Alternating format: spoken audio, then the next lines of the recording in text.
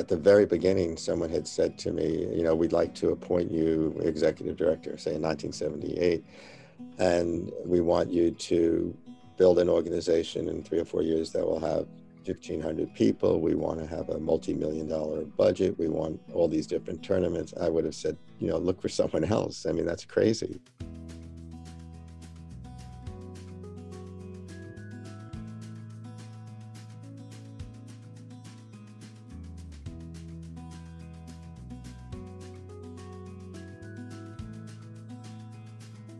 There's not a lot of written record about that I have or anyone else has about those early years. I think it's fair to say that the primary function that had importance was that the ITCA, when it was founded, they began naming the All-American team. There was a president, treasurer, secretary, and I guess vice president. But it was really just a name only. The working budget of the ITA was roughly about $300–400 a year. The ITCA would meet during the NCAA championship, which again until '77 was a singles and doubles event, not a team event. And they would have a meeting and sort of talk, have some beer, talk war stories, and make the decision of who was on the All-American team.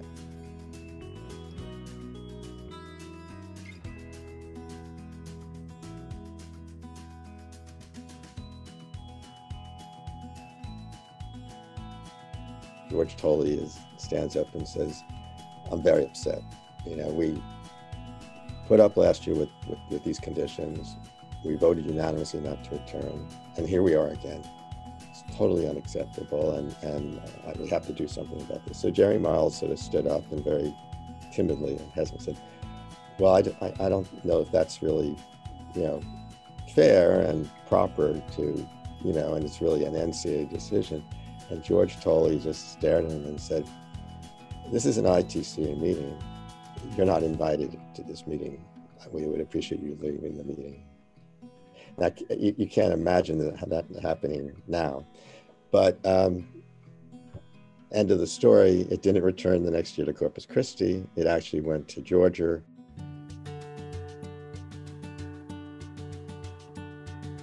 It was just very good timing because tennis was becoming very popular, thanks to Borg and Connors. And sponsors were looking at ways to do more with tennis, including college tennis. And I, again, was on the NCAA committee. Then I was appointed chairman of the NCAA tennis committee. Got very involved and then was elected president in, I think, '78 or so. So I was chairman of the NCAA committee and president of the ITCA. And that was very fortuitous because obviously it gave me a chance to kind of link the two as much as possible. So I think all of those things, and it happened pretty quickly. I mean, from 1975, where the operating budget was $300–400 a year, and there were 50 coaches, to and no board of directors, no committees, nothing, to say 1980, where we had formed a board of directors. We had created certain key committees, like a rules committee, like an operating committee. When we did create a board of directors, it was exclusively coaches. We worked with many different companies and groups, and I did, and got a lot of good advice and a lot of help from them. But in terms of understanding college tennis, what was the most important for college tennis, I think the coaches understood that better and were more motivated. It became very clear there were a lot of opportunities, and there were a lot of very bright coaches. And a lot of the coaches had different types of experiences.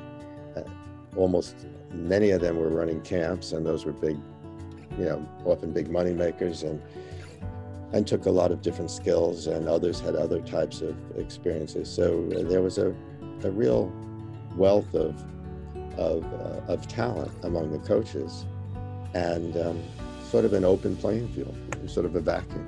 So it kind of was fun. How do you fill that vacuum?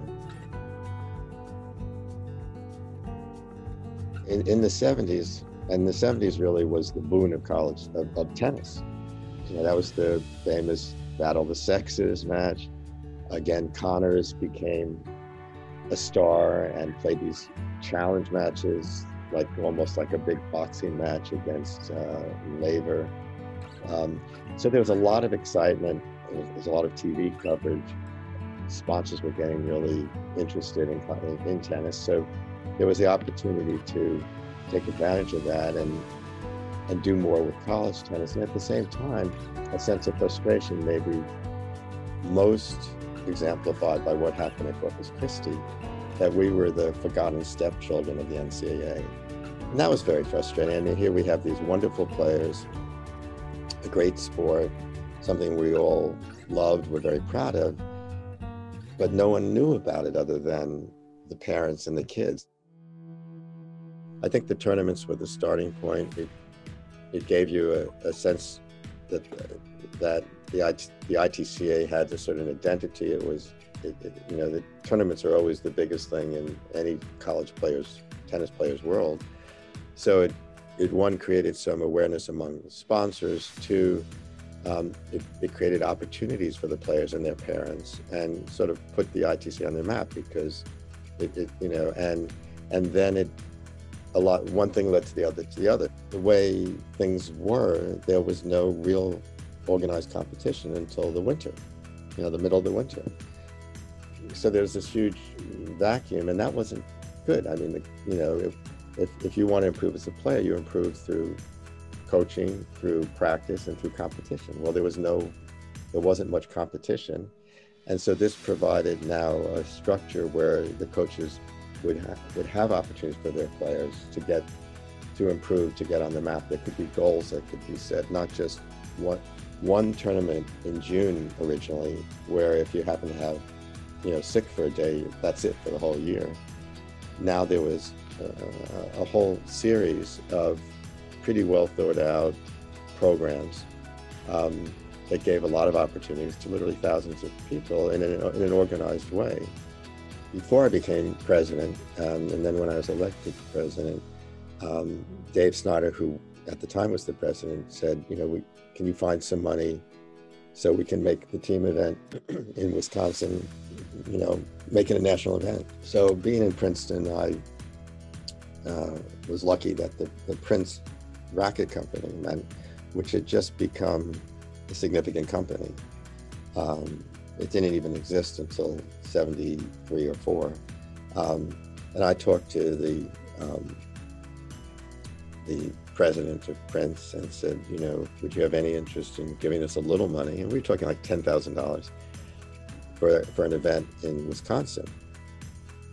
And they said, well, let us think about it. And we had sort of run out of time, so we decided to do the event in Wisconsin with no budget at all, just have everyone come at their expense. And then Prince came back to me and said, we can give you $10,000. We'd like to do something. So I said, well, let me think about it. And this was the fall of 1977. And I was aware of the fact that there was going to be a nice small tournament with 16 players in Houston, Texas, hosted by Sammy Jumava, whose son was a freshman at Trinity, Tony Jumava. And I knew through the grapevine, our players weren't going to be playing in it, but there was just 16 men's players, and one of whom was the returning NCAA champion, Matt Mitchell, from Stanford. And Matt had won the championship in '77. So he was playing in February to have a nice tournament with his son playing in it with Matt Mitchell. And it's like November, so I sort of had a little light bulb go off in my head, and I called up Sammy, who, you know, I knew very casually, and said, would you be interested in making your tournament, which is a draw of 16, into a larger draw of 32 and calling it a National Indoor Championship run by the ITCA? He said, sure. So we had our first national ITCA championship with $10,000, went really, really well. And that was kind of the start, but it's a good example of how things grew, because it went so well. The next year we said, well, that's an indoor championship, but maybe we could do another national event. And at that point, Nike was just getting into the picture. That's how incrementally, so the All-American tournament became successful. And then, again, just informal group of coaches, we didn't have a board yet or committees, said, you know, it would be really neat if we could expand this national indoor event and have some regional events. Because not, obviously only 32 people are playing it, but there are very few events, particularly in the fall, for college tennis, and it would be exciting and give more people a chance to be invested in what we're doing and have a chance to get to Houston. So we started to set up some regional events, and originally it was just men, and there were 8 regions, and each region invited all the schools. What we decided was, and we were just beginning to figure we should have membership dues and have members, that if you were a member of the ITA, and the dues were like $20 a year or something, your best player had the right to play in this tournament.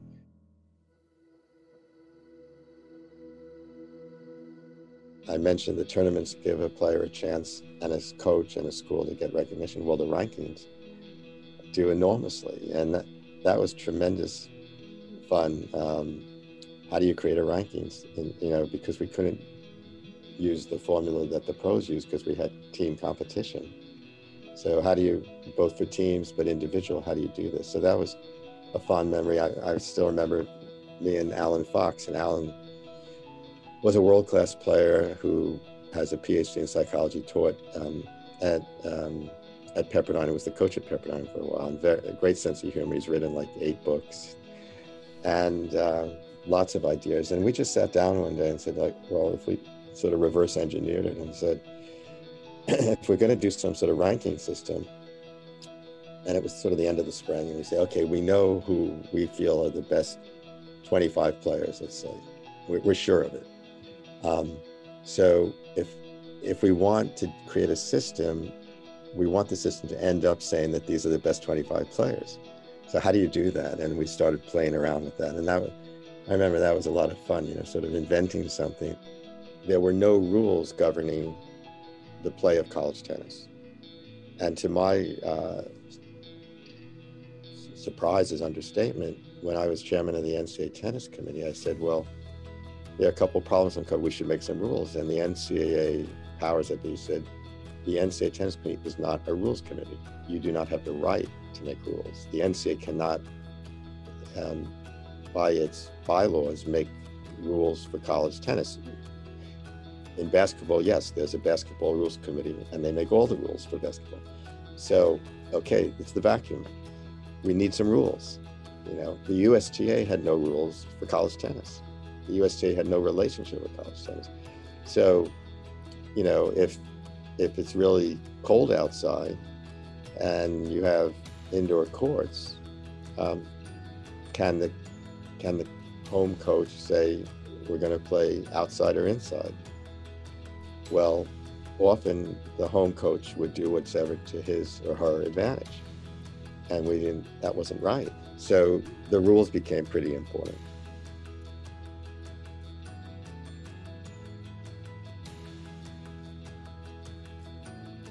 By 1980, we didn't have a constitution. We put together a constitution. We became 501c3, and then we had over a year a discussion about should we, as the ITCA, which was men's coaches, would it be best to have women and do everything together or not? And we decided yes, it would be. So that was roughly 80 or 81. We eventually created a small college championship. I think maybe they've changed the name of it now.